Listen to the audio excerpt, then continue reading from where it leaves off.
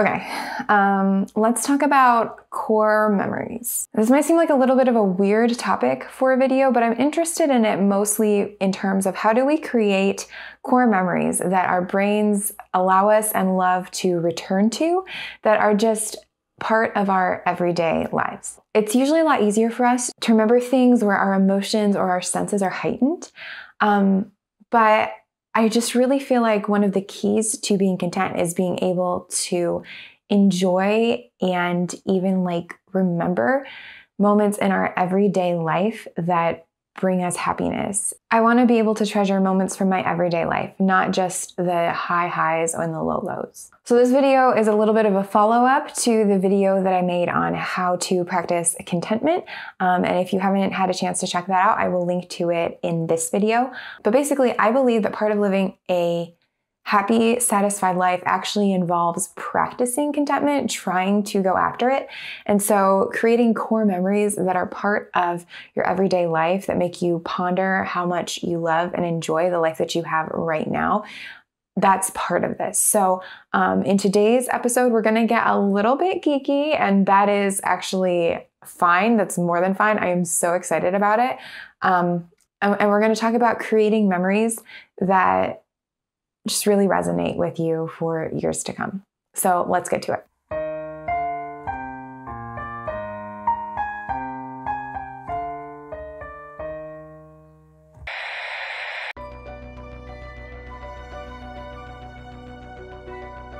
Core memories are memories that either have shaped you or hold special meaning for you. As I was researching this video, I found out that core memories is actually more of a popular term. It's not a term that scientists or psychologists use, but I'm gonna go ahead and use it in this video because I feel like I have an understanding of what it is to me, and it's something that a lot of us talk about and think about, but actually probably a little bit closer to what I mean when I talk about core memories are what psychologists refer to as episodic memories. I'm thinking about memories that I come back to again and again in my mind, ones that I can close my eyes and picture almost like it's part of an episode of a TV show.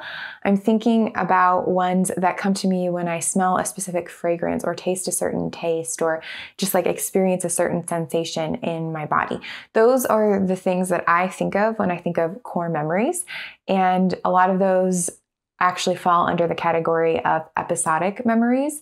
All of us have these episodic memories. Actually, my husband and I were just talking about this recently because the way that he and I remember things is different, the way that we picture them in our minds. But even though maybe he doesn't picture things as clearly in his mind as I do, when certain things come up, sometimes he'll say, oh, I have a memory of that. Well, it's kind of fuzzy, but I can see it. I can remember it as if I was there. And if you think about some of your most vivid memories, some of them are really happy, some of them are really sad. It doesn't feel like there's necessarily a rhyme or a reason to the way that your brain stores these memories, but there are actually a few things that make you more likely to remember a moment from your life. One of these is called the emotional enhancement of memory. And in every study that I read, it's referred to as EEM because emotional enhancement of memory is a mouthful, I guess. But basically, it refers to the fact that we are more likely to remember things that either made us very heightened on a positive emotions or very heightened on a negative emotion. And so if you think about your most vivid memories, chances are some of them are negative and that stinks. And some of them are really positive. And both of those are your brain's way of trying to take care of you, of giving you this sort of advantage of saying oh, hey, that thing made us really happy. Let's try to do that again. Or that thing made us really sad or angry. Let's try to avoid that in the future. And emotional enhancement of memory is just one of the tools that we can use to try to enhance our memories so that we can remember the things that we really want to remember from our lives and really use that to practice contentment. So, let's jump in. I'm going to be taking you through a step-by-step process here. And just a disclaimer here, I am not a scientist. This is informed by research that I have done looking at scientific studies and whatnot, it is informed by my own practice, but I am not saying that if you do this, you will guaranteed be able to remember a memory. But I do think that if you follow the steps in this video, that even if you aren't able to remember it, you will enjoy the process of your life better, which is also helpful if you are trying to practice contentment, if you are trying to live more fully in the moment. And so I think that this is worth doing, even if you can't guarantee that you will 100% be able to remember the memory every single time. That's kind of the beauty of our brains, is that at some point, we do have to kind of let go of the control and trust that our brains and our bodies know what we need to remember. But at the same time, we can try to influence those things. So we're going to kind of live in that tension here with this episode. And I'm going to walk you through a step-by-step process on how to hopefully create core memories from your everyday life, because it's honestly these neutral events, the things that don't make us super happy or super sad, that are hardest to remember. Okay, so let's get started.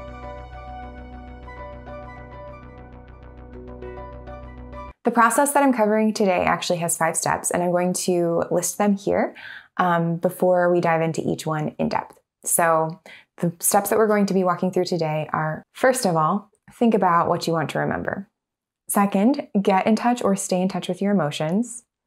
Third, engage your senses. Fourth, pay attention to the moment that's right in front of you. Be present. And 5, give yourself time to remember. Okay, so let's jump into step 1, thinking about what you want to remember.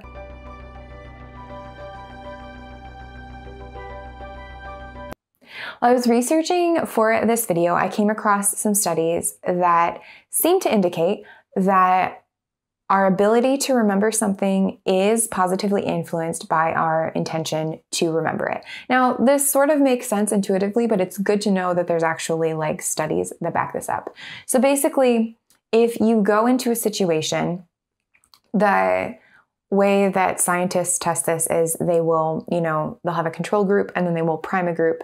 The control group, they will just do the experiment, show them a series of images, and then ask them to remember them later without any warning. And then in the experiment group, they tell them like, hey, you are going to be quizzed on this later. And the people who are told beforehand that they are going to be quizzed on the images perform better in the memory exercise than the people who are not told. And this makes sense. If you don't know that something is important, that you're going to have to remember it later, you're probably not going to try to remember it, and you're probably not going to unless something really surprises you or takes you off guard. Something really unusual happens. So one way that you can try to really create a core memory of something in your life is to think about what you want to remember from your life. So for me, something that brings me a lot of small joy and that I want to remember is like the feeling of walking my dog on a sunny spring morning. And so that is something that I try to think about before I leave the house on a sunny spring morning. I go, okay, I want to remember this. And so that's just sort of a marker to my brain to pay attention. It can be all sorts of things. It can be the way that your child laughs. It can be the way that your partner's hand feels. It can be anything. Just think about what you want to remember and go ahead and make a note to yourself before you head into that situation so that you're better able to pay attention and engage and do all of the steps that come after this. And this doesn't have to be like a big, long, drawn out thing. You could sit down and think about like 5 things that you want to remember from your life and then just sort of map out a time to try to engage with those things. Or you could think about it on the fly. I don't really care. And that's totally up to your personal preference for the types of core memories that you want to make. But you do probably need to be paying enough attention to the things that you want to remember to be able to do the next steps.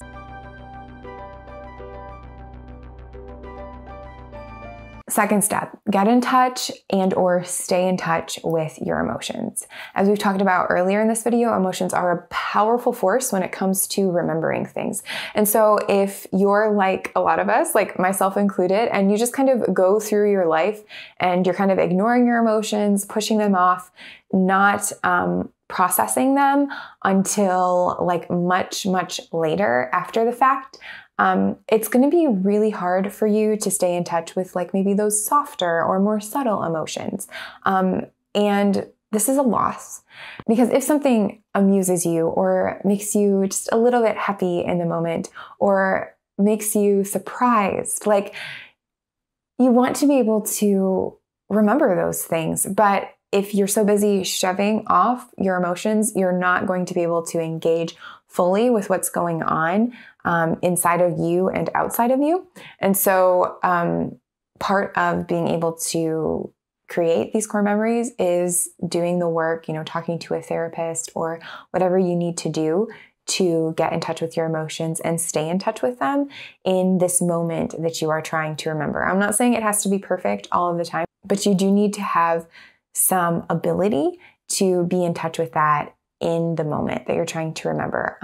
And I'm not a therapist, but I did create an episode on this channel of tools that you can use to stay in touch with your emotions that are not therapy, that have been really helpful to me in addition to therapy in my life. And so I will link to that as well. But basically, like here, the idea is to be in touch with your emotions because those are powerful drivers of memory.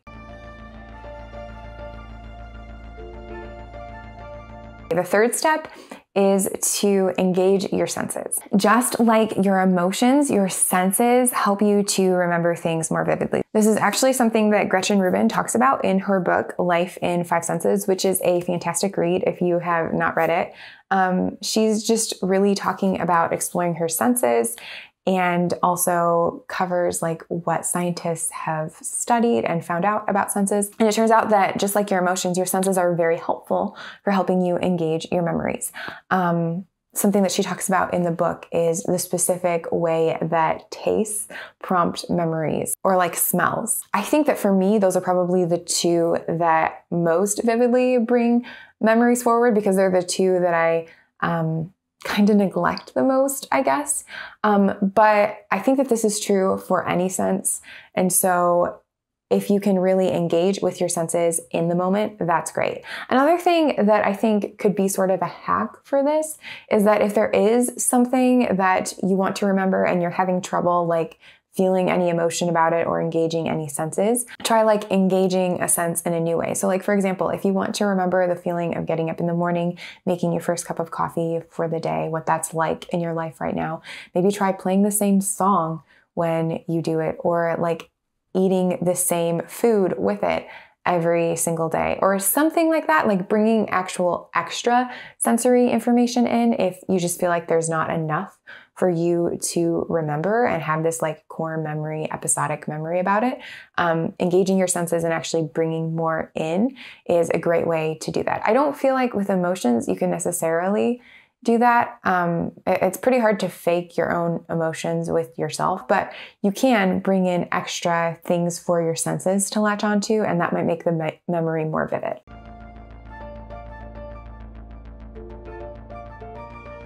Okay, the fourth thing is to pay attention in the moment and to the moment, like to what is happening both in you and in front of you.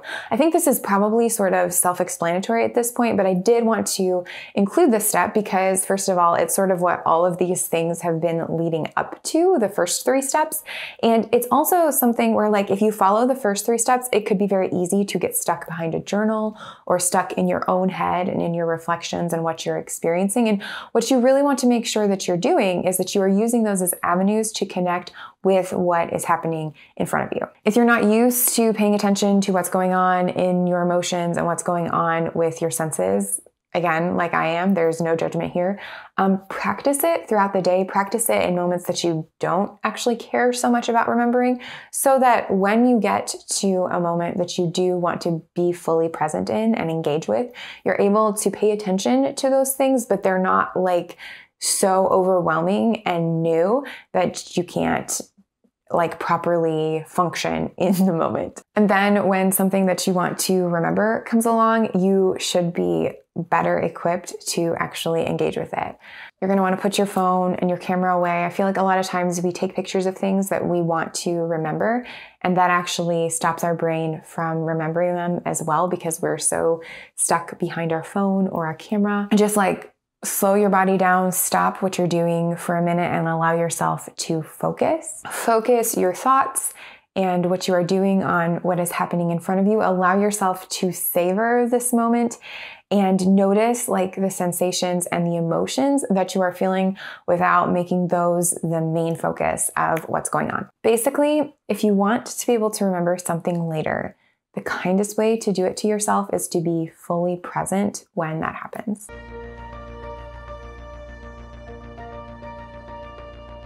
Okay, and then the final step is to give yourself space to remember. I think that a lot of us don't do this, and this is actually why we have bad memories. We are good at being present in the moment. Maybe, we're good or not good at the other things that we've mentioned. But really, one of the things that time and time again that scientists find is that if you want to improve your memory of a certain fact or a certain thing, or even like something that has happened to you in your life, you have to be able to remember it. This is why civilizations tell the same stories over and over and over. This is why probably some of your most vivid memories are from your childhood, because you actually had time to mull things over and remember them. And this is also why you might really enjoy yourself and forget about that thing like in a couple of weeks, because you just are going and going and going and going, and you don't actually have the space to remember those things. And I'm not saying that that is always bad or that is always something that you have to avoid, because sometimes seasons of life or goals that you have mean that you're not able to have as much space in your life as you want.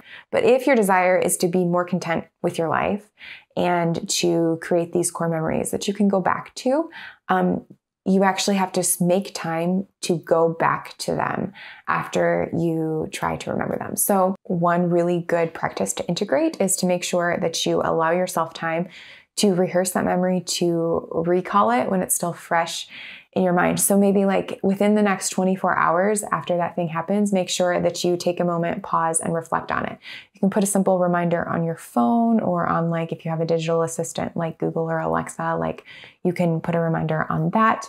Or you can just, say like, okay, after dinner or after breakfast or whatever, I'm just going to pause and try to remember this, and then do it, maybe in the next couple of days, and then do it again over the next couple of days, and just try to remember as vividly what you felt, what was going on, what you saw. And eventually, the hope is that you will find that that memory just starts to come to you at certain places, and you have the delight and the joy of realizing that part of your everyday life is something that brings you a lot of happiness and contentment. This may not work for every memory every time, and if it doesn't work perfectly, give yourself some grace to keep trying.